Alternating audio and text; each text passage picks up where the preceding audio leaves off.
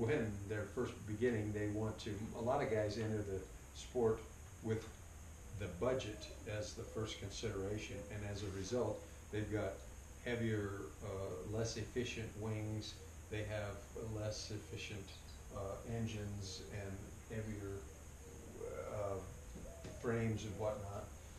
The more expensive frames, this is titanium, they are very light, very strong, but that works into what you're able to do getting into the sport. It's better to be able to, or be in the sport and have something to work with than not be in the sport and just sit on the sideline because you can't get the best stuff. So as long as you're safe and have instruction, we deal with guys bringing their gear in. In fact, we've got one coming in on the 15th of this month.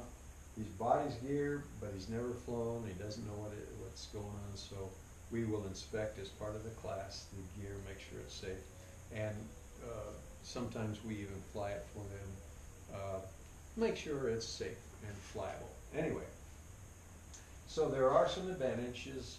It doesn't take us the distance, quite the distance to foot launch usually, as it does a trike, even though the trike is up in very, very comparable distance.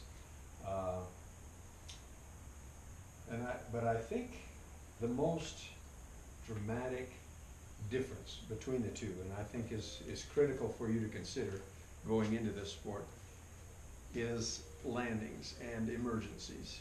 And I kind of specialize in that. I was doing a lot of experimenting early 6, 7, 8 years ago, where it caused an engine out, or they didn't have the technology. Even though I had a Biderasi Classic, I got a lemon. I had a lemon.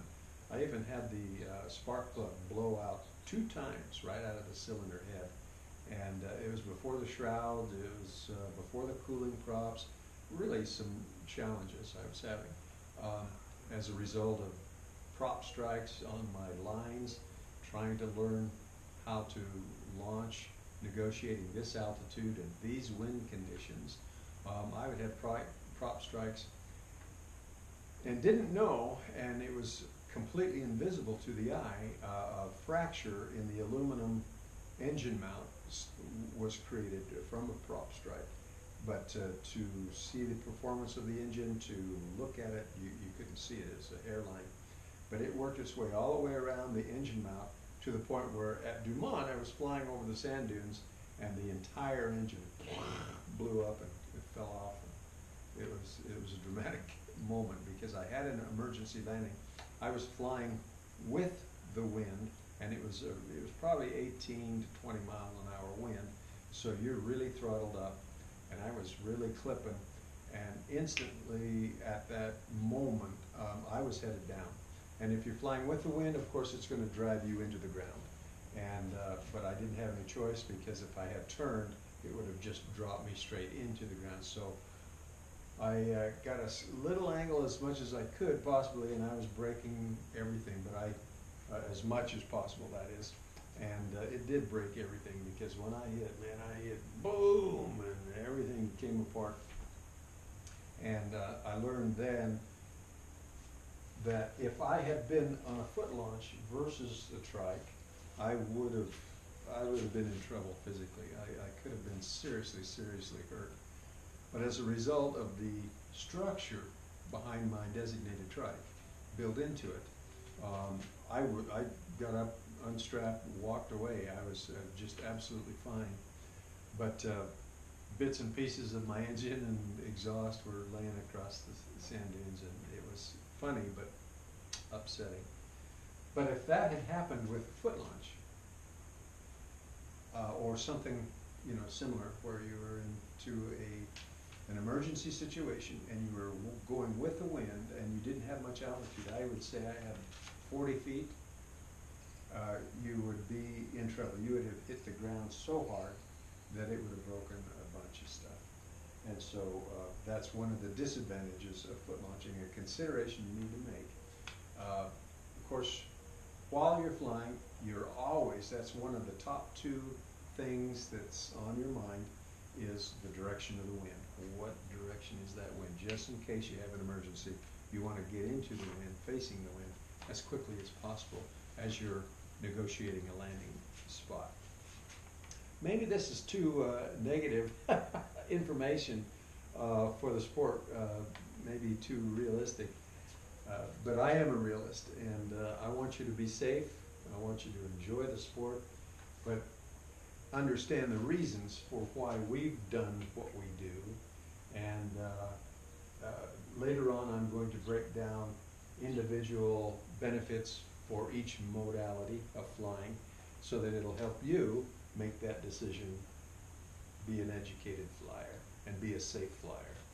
Let's see, I've jotted down a couple of notes here just to see, because when I start going, I start forgetting, and so much for the script, you know.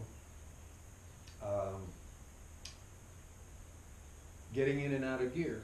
It's so simple to sit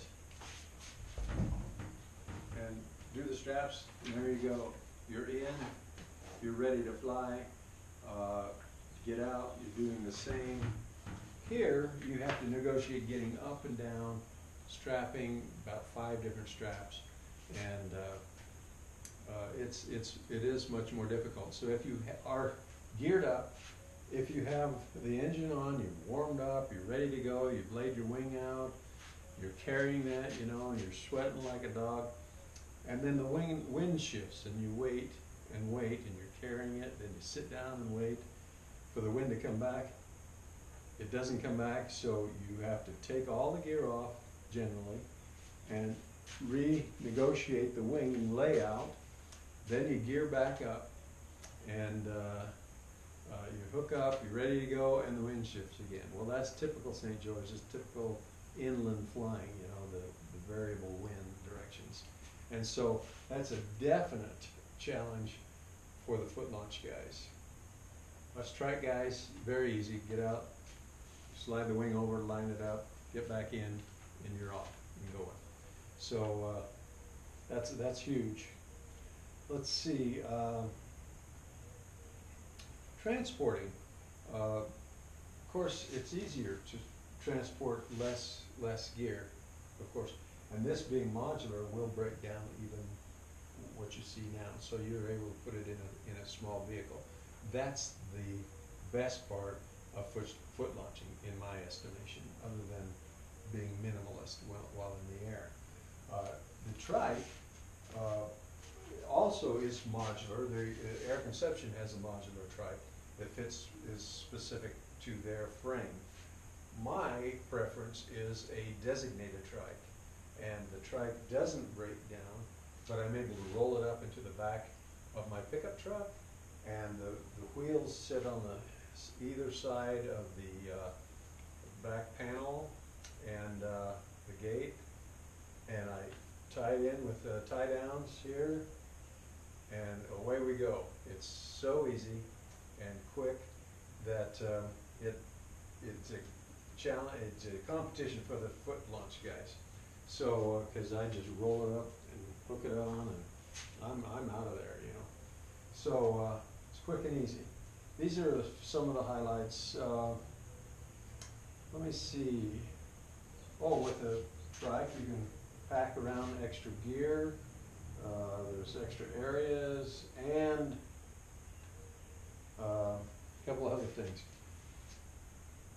The old guys, you're limited age-wise and condition-wise on the foot launch. For the old guys, we can do this until we're 80 years old. I'm convinced, and I've got another 7.5 or 8.5 years. Here I am, 8.5, 9 years away from 80 years old, and I'll tell you, I'll be flying because I've got the trike. Boy, I just want to go right now, in fact. One of the disadvantages that I have found to the trike is that in windy conditions, and you're trying to forward launch, because a reverse launch, which is the preferable way foot launching, where you're facing the wing and you're bringing it up, get control, then you turn around and launch. That's a reverse launch, and it's the safest kind of launching when you're prop is this set this far behind your frame. There's no doubt that's the way you want to go. Forward launching, where the lines roll up the side of the frame, it's easy to catch that prop and eat a line or two. You don't get the option until you're highly skilled with the trike on the reverse launch. I have seen it done. I've never attempted it, never needed to. I've devised ways to always forward launch, and it makes my life real simple that way. But